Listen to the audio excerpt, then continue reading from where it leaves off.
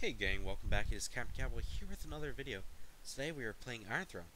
And with Iron Throne we are playing the Invasion Rift. So now we're going to go ahead and get ready for the Invasion Rift. So we just finished with the Alliance Raid, and now we want to go ahead and switch all of our gear back to our combat gear for the Invasion Rift. Now, a couple key factors that you want to keep in mind with the Invasion Rift. It's sort of like the Fallen Knights event in King of Avalon and Guns of Glory, except it is in the reverse. So what happens is there's a couple portals, and in those portals, there's a couple monsters that are attacking the Alliance Fortress, and it is your goal to go ahead and attack those monsters before they can go ahead. We got some free gold. Go ahead and attack them prior to them being able to hit the Alliance castle. And when you do this, you get a whole bunch of rewards for it. You get points at the end of the event. They tally up your points, and you gotta, one thing after another, you get a lot of rewards for it. So it's challenging because you really need to have a plan together with your own alliance. Find something that works for your alliance, and find something that works for you in order to get this event done effectively without upsetting anyone. What I do is we let the first couple rounds, we let only people who want to get one hit in. If you get one hit in, you get all of the participation awards. And then you get some rewards for rank, but we're at a high enough level where everyone is going to get points for sure, just by attempting to do it. So you don't really need to worry too much about that. Actually, I'm going to come back to him. This is my deputy, so I want the worst gear on him. I'm going to set the better gear on this guy. So what I recommend is I say, alright, if you're going to do one hit, I'll give you the first three sets of rallies to get your hit in. And then everyone else will start participating. But at the same time, we're also watching to make sure, alright, if these monsters get to the danger zone, there's a little timer I'll show you when we're actually doing it, if they get to the danger zone, I'm going to take over. I'm going to send my march, and I'm going to make sure that we can effectively clear, because if we allow the monsters to hit our Alliance Castle, then we lose the event and we're out. So that severely, destroys the amount of rewards that you can get from this event, and that is something we do not want happening. So we take charge, we take over, and we will make sure that it gets done.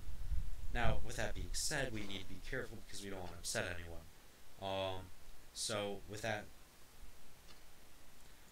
what we're doing is usually recommend that my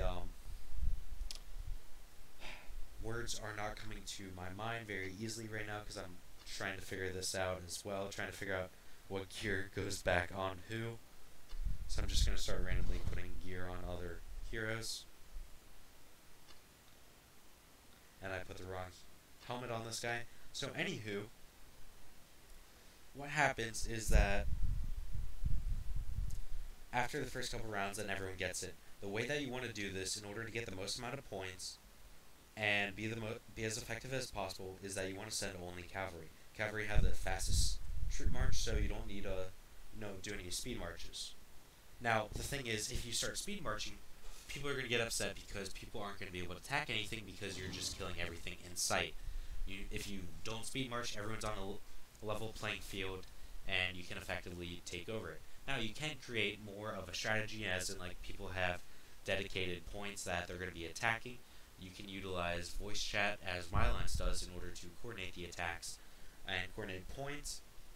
There's a whole bunch of different methods that one can utilize in order to be successful in this event.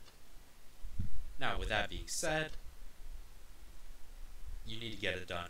You need to be effective, and you need to make sure in the end of the day, you will speed march anything that comes too close to your Alliance Castle. So we're almost done here. We're just finishing off our last set of gear, and then we can move forward into doing the Invasion Rift. So I'm putting on some majestic gear on this fine lady here. You have a 15-minute buffer, by the way. I already posted about it. 15. I said we'll do it in 5 minutes after the event. That's what I said. But either way, we can do whenever.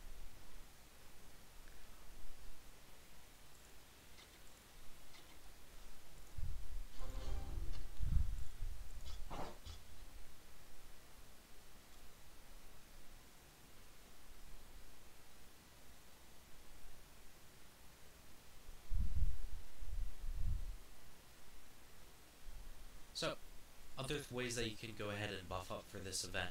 March size can be one. I haven't needed it yet. Obviously, I have higher stats, although none of my stats really pertain to cavalry, and yet I haven't had a necessity for it. Troop march speed. This would be the only kind of buff that I would recommend you do, rather than actually setting individual troop march speed ups, simply because troop march speed ups get very expensive when you utilize a lot of them. I'm not going to utilize them because I want to give my members an opportunity to do well in this event. You can also increase troop attack. I wouldn't recommend any of these other buffs with that being said. And that's probably about it, honestly.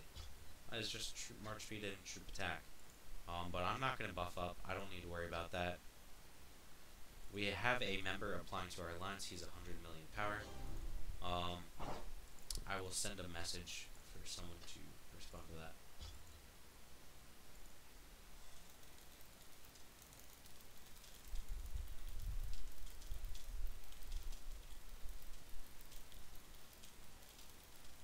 Top 5 in Battle Royale currently. Still going hot. Nice. Congratulations, my dude. So this guy, yeah, he's free to play, and he's doing really well. Really well is an understatement.